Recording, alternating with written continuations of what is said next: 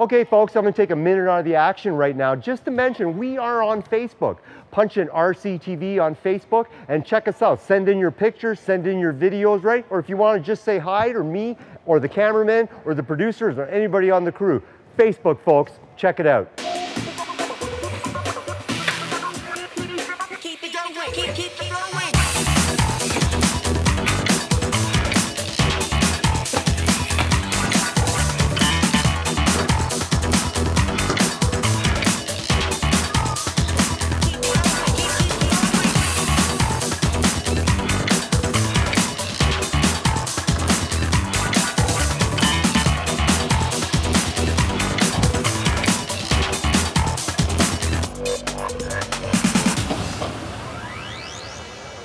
Well, as you guys can see, size shouldn't really limit the amount of fun you have. For inside or outside, you can always use a micro truck to play with. They have four-wheel drive ones like these short courses here. They come out of the box with battery and charger in the box for just over $100. Whether you're inside or outside, you can always have fun with a smaller package.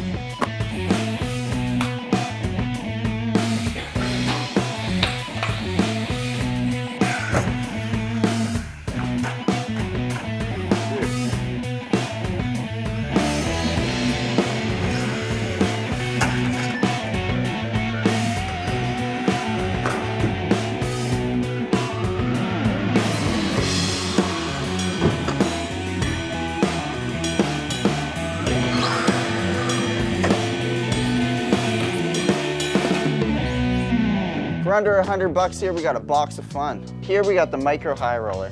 That box of fun has your remote control, your car, your charger, and your battery. Everything you need to get started with yourself. All you need is friends to buy some so you can get together and race them. It's a pretty simple little truck. It's got a basic brushed motor. It's got a speed control and receiver built into one. And it's got a little micro servo in the front for the steering. Whether you want an on-road or off-road action, two-wheel drive or four-wheel drive, there's something for you in the micro market nowadays. As you can see inside this Mini Z, they all pretty much have the same components, just laid out a bit differently. Basic components are your motor, your speed control and receiver unit with your servo up front, and a battery source of some sort. And usually they all have suspension as well. All the same pieces that it takes to make your big one go, just in a smaller package. But you know what's not smaller? The amount of fun you're gonna have. And now it's time for the Eliminator RC Tip of the Week. Hi, I'm Ryan from Eliminator RC. This week tech tip's gonna be basic maintenance of electric motors. We have a couple different types of motors here. We have the rebuildable brushed motors, non-rebuildable brushed motors, brushless in-runners, and brushless out-runners. With a brushed motor, it is very important that you oil the bearings after you drive it, just to make sure there's proper lubrication. You can buy a bearing oiler or a bushing oiler like this at your hobby shop, and it's simply just dabbing a little bit of oil on the back of the bushing and on the front bushing. And that's just to help it move a little bit easier in the bushings. This is especially important on bearing motors if you're using them in wet conditions. Now, if your electric RC car is over-geared, or if you're driving in tall grass, or have drag in your driveline, it could cause your motor to heat up and wear out prematurely. Where you have problems like this. Melting of the end caps, smells bad, doesn't work.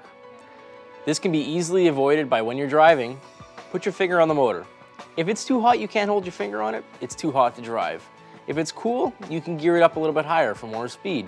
With your rebuildable brushed motors, you can take them apart and clean them, and it is very important that you do so. You have to take the springs off to pull the brushes out, and available at your local hobby store, you can buy a comm stick, which is for cleaning the commutator inside the motor, and you can also clean it for cleaning dirt off of the brushes. You simply insert it into the motor, apply a little bit of pressure, not too much, just to be careful not to break it, and you spin it over. After that is done, you can see the little bit of material taken off of the end of the commutator. This leaves a clean surface for the brush to grab to make good contact, which gives you more power. For cleaning the brushes, you can use the round end and go with the curve in the brush.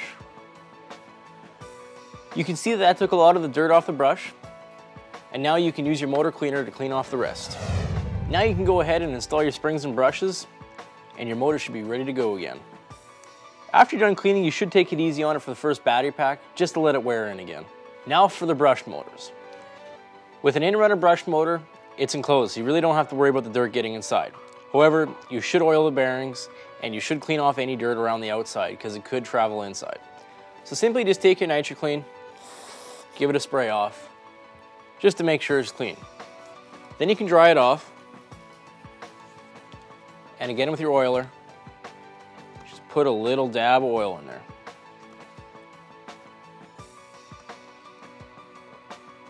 Some of the motors have an enclosed end cap, so you can't get the rear bearing. You should remove it and oil the back bearing as well, but be sparingly so the oil doesn't travel into the electronics inside. With an outrunner motor, same rules as follow. If it's dirty, go ahead and spray it off. And you have to get into the bearings in order to oil them. Now, some motors require you to take them apart. It's simply just taking the back collar off to oil it.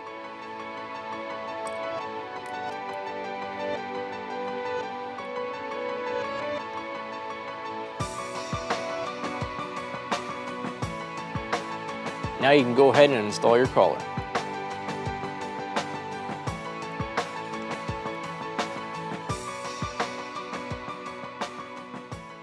Now that you've seen basic maintenance of your electric motors, you can go and do this to yours. This is your Eliminator RC Tech Tip of the Week. Now stay tuned for more RC TV.